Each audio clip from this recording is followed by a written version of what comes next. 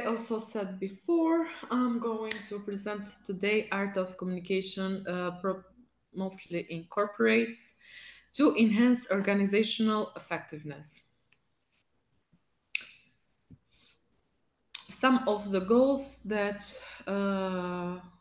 we want to achieve after this presentation are highlighting the significance of effective communication in corporate settings, explore key principles and barriers to communication, provide insights into different communication channels and their pros and cons, or advantages and disadvantages, offer practical strategies for improving communication into the workplace, emphasize the role of leadership and technology in enhancing corporate communication, and showcasing the impact of communication on organizational success through case studies or real life examples. We are going to go through all of these goals or all of these insights briefly, and then we are also going to have a discussion about real life experiences that we might have, or what kind of things we can choose in order to improve in terms of communication.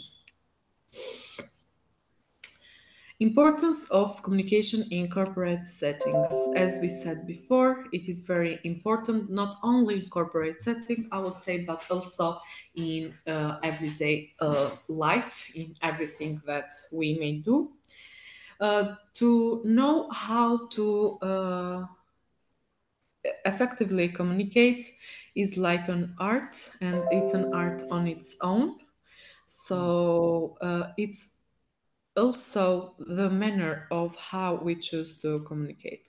And there are different things that we need to keep in mind before we choose to open your communication, not only in corporates, because corporates, or let's say workplaces, are for us one of the places or the environments that we spend most of our time during the day.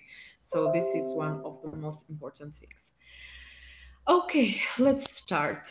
The first, effective communication is the lifeblood of any successful corporation.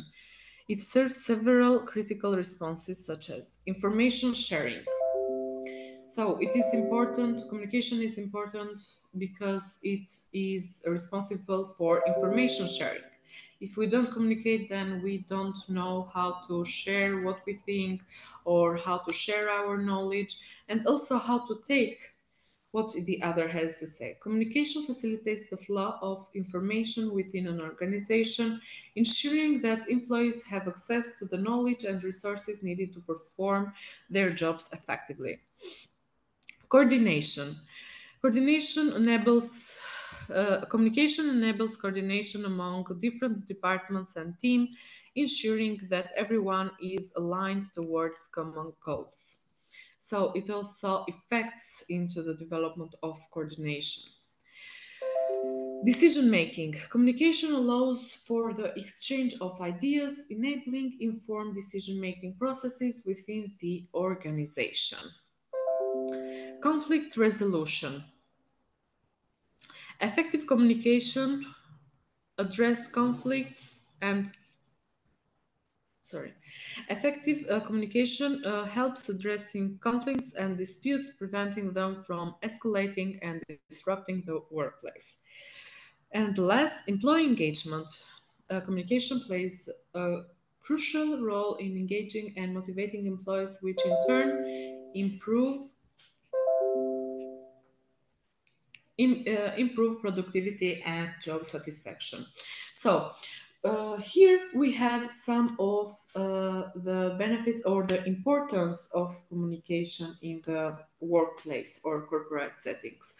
And if we have a look on all of them, like information sharing, coordination, decision making, conflict resolution, and employee engagement, what do we see? We see that these are some of the key points into developing a successful business or a successful workplace.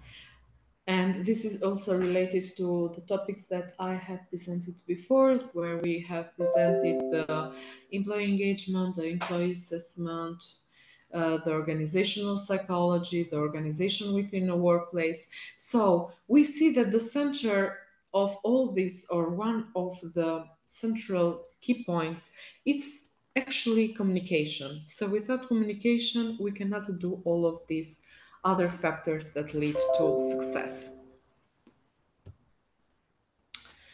Why effective communication matters? Uh, we see some of the points. First, improve employee productivity. According to the Gallup study, companies with highly engaged workforces outperform their peers by 147% in earnings per share. Enhance team collaboration. A McKinsey report found that effective communication and collaboration can improve productivity by 20 to 25%. It reduces workplace conflicts. The American Management Association reports that ineffective communication is the primary cause of workplace conflicts. It boosts customer satisfaction. Research by Vocal Information suggests that poor communication is the leading factor in customer attrition. Uh, Drive innovation. A study by MIT Sloan Management Review found that organizations with a culture of open and transparent communication are more innovative.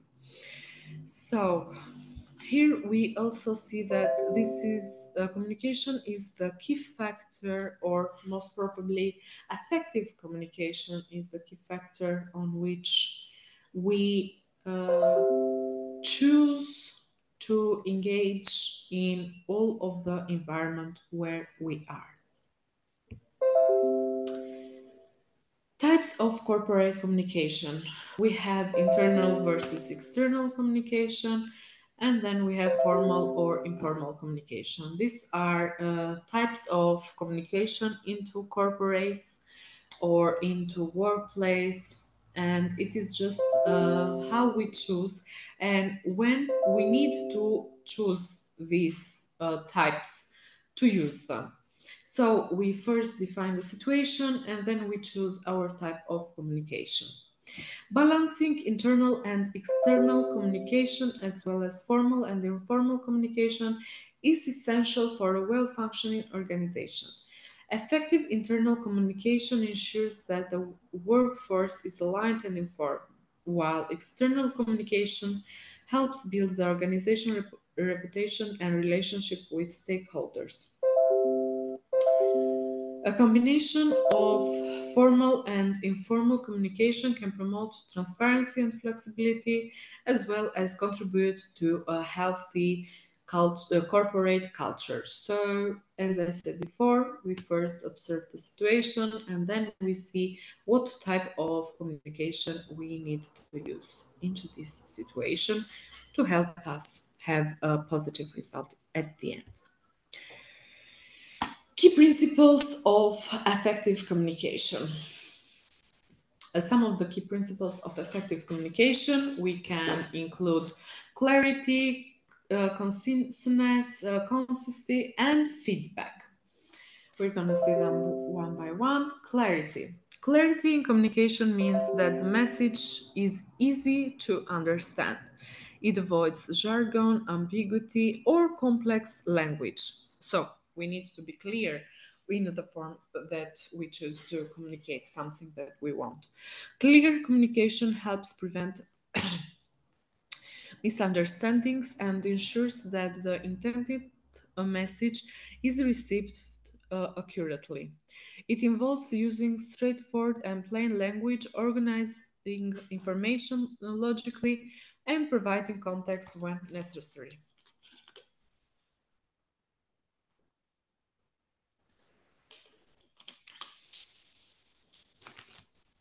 Consistence. Consistence refers to delivering a message with brevity and without an unnecessary detail. It ensures that the message is focused and to the point, saving time for both the sender and the receiver of the information. Concise communication is essential for maintaining the audience attention and preventing information overload. Consistency. Consistency in communication means maintaining a uniformity in messaging, tone, and branding across various channels and interactions. It helps in building a strong and um, recognizable corporate identity. Consistency is crucial for avoiding confusion and presenting a united front to both internal and external audience. And the last one, but not least, feedback.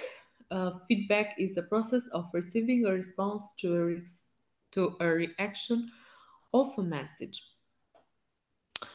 It is an essential element of effective communication as it allows the sender to gauge together the message was understood and received as intended. Miss Michi, Feedback. before we go to the next slide, there is a request that is coming from the chat box, and I would like to relay that to you. Our participants are asking whether it could be possible for you to extend your screen to have the view in full screen. Yes, of Okay. course. Sorry. Thank you very much. Okay, you see my screen now? We can see the screen, but if you would, Okay, okay. all right, Yeah, this yeah. is what we Yeah, are. sorry, sorry. I totally, I Thank you very totally, much. All I right. totally forgot. I'm sorry. Okay, so I was telling as the last is feedback, and it is also one of the most important things. I would say not only in communication but also in other things, mostly in works, relations. It also may be used for improving your work so you know what to do and how to deliver a quality job. Feedback is the process of receiving a response or reaction to a message. It is essential element of effective communication as it allows the sender to gauge together whether the message was understood and received as intended. Feedback can be both verbal and nonverbal and serves to improve communication by enabling adjustments and clarifications. We talked about some of the key points, we talked about some of the key principles, we talked about why effective communication is important, and now we are going to have an insight on also what can be some of the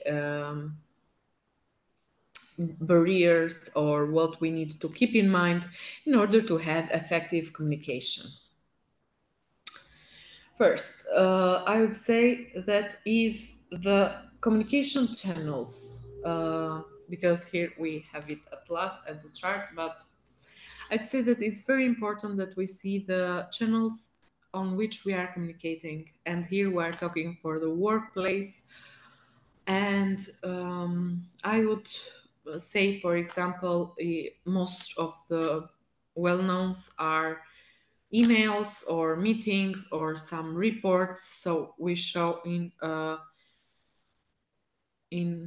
a way that is important and it's used in corporates.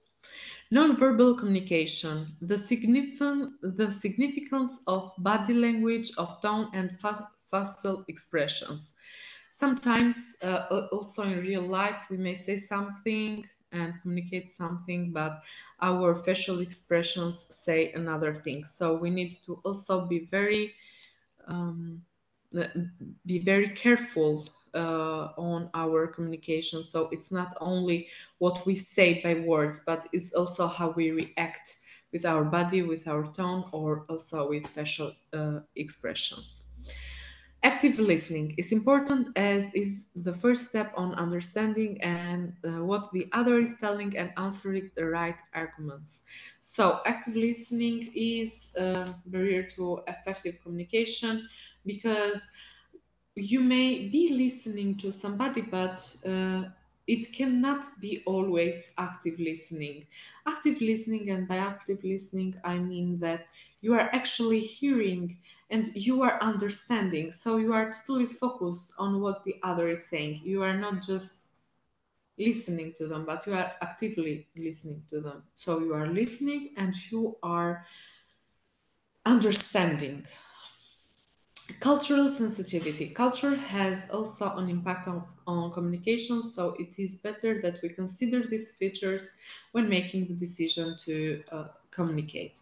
So I would say that, as in also other places, cultural sensitivity may be a factor or as a barrier on effective communication, because as cultures are different, you may say something that is not appropriate for another person. So we need to be also very careful on what we think, and also think about, mostly in the workplace, about the diversity and inclusion ethics, so we don't say something that can affect others. So we need to respect all of these barriers, let's say, and to include everybody and be careful to respect and not harm, or let's say hurt somebody else with our sayings.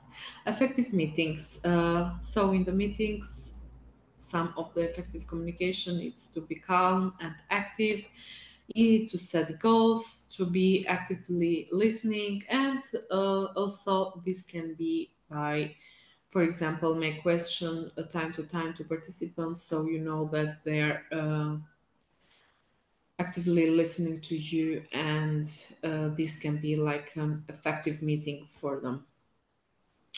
Crisis communication. Effective crisis communication is essential in maintaining the reputation of an organization and minimizing damage during difficult times.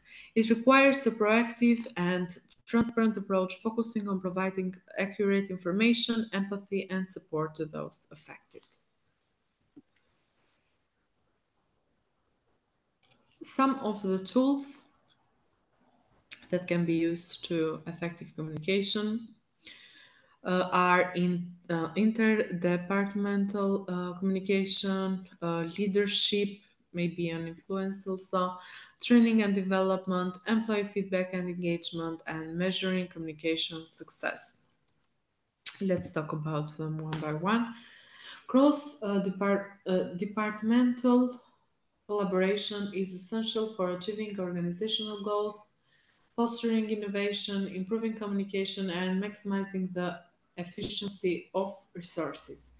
It enhances an organizational ability to adapt to change and address challenges, ultimately contributing to its overall success and competitiveness into the market. The role of leadership. Leadership's responsibility in fostering effective communication is multifaceted.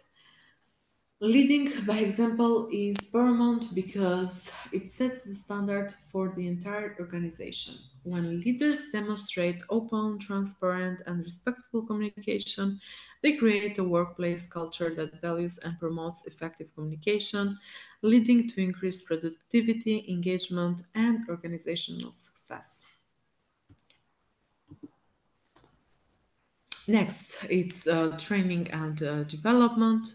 Communication training equips employees with the skills to express themselves clearly, listen effectively, and resolve conflicts. It fosters a culture of open, effective communication, which contributes to better teamwork and collaboration.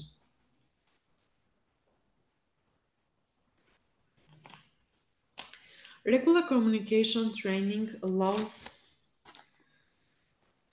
employees to continually refine their skills and adapt to evolving communication technologies and methods. It supports their professional development, making them more effective communicators. One of the other tools is employee feedback and engagement. By encouraging employees to provide feedback promotes a two-way communication culture. Employees feel heard, which enhances their sense of involvement and commitment to the organization. So, if we ask for their feedback, engaged employees are more likely to actively participate in communication efforts, and their enthusiasm and commitment enhance the quality and effectiveness of communication, leading to better collaboration as well as results. And the last one, measuring communication success. KPIs such as employee engagement surveys can measure the effectiveness of internal communication. KPIs are assessments about employee engagement services where employees are asked about their engagement and about communication and about relationships during and into the organization or the workplace. They help organizations identify areas that needs improvement. So it's like, let's say, a collaboration between employees and employee is so they can understand what areas need improvement, and they take this in forms of assessments or surveys from their employees feedback so they can understand on how they can improve to better communication and to better basically workplace environment. Effective communication is the cornerstone of success in corporate settings. This presentation explores the art of communication within organizations, emphasizing its pivotal role in achieving corporate goals and fostering a healthy workplace culture. It delves into the significance of clarity, consistency, and feedback in communication. By examining the impact of various communication channels, both internal and external, this presentation highlights the importance of aligning corporate communication with organizational sub-objectives. In addition, the presentation underscored the leadership's responsibility in setting the communication tone and leading by example. By mastering the art of communication, organization can enhance collaboration, innovation, and productivity, while building trust and maintaining a competitive edge into the business world. To effectively communicate, we must realize that we are all different in the way we perceive the world and use this understanding as a guide to our communication to others. And this is a quote told by Tony Robbins, which is an author, speaker, and coach. Thank you so much for being today into this presentation. Now, if you have any question, I will be more than happy to answer your questions and we can have a discussion for this topic. Thank you so much once again. I hope that this has been a interesting and also a helpful topic and